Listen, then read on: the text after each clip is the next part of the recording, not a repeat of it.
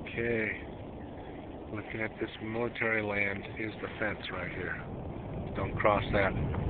It was a plane right there. Wow.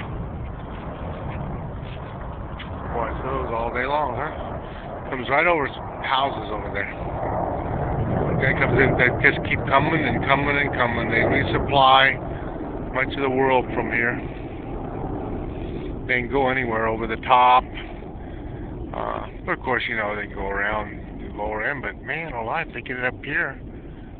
Now that guy's not going, he's going around, he's doing kind of like touch and goes, I guess, because he hasn't landed. Anyhow, let's do it out here. Look at that land, there's a little, I don't know if you can see it back in there, there's a little pond. Kind of neat, this is the military land. They got some good land. They make good tree cutting right there. And this is not the military land. You know, like this is ironically one of the I don't want to say poorer, but it is a poor, lower income section of town.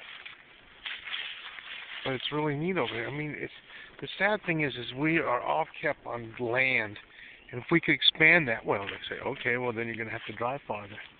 So we want to keep you in little houses and put you in little buses. Well, guess what? We can make some electric cars that would work, and it isn't bad to have oil. Gosh, that's what bothers me about most people. Of course, they're down there in a place where it is bad to have oil because they have a lot of people on top of each other. And that's the problem. They have so many people on top of each other. And that's what's going to have to happen.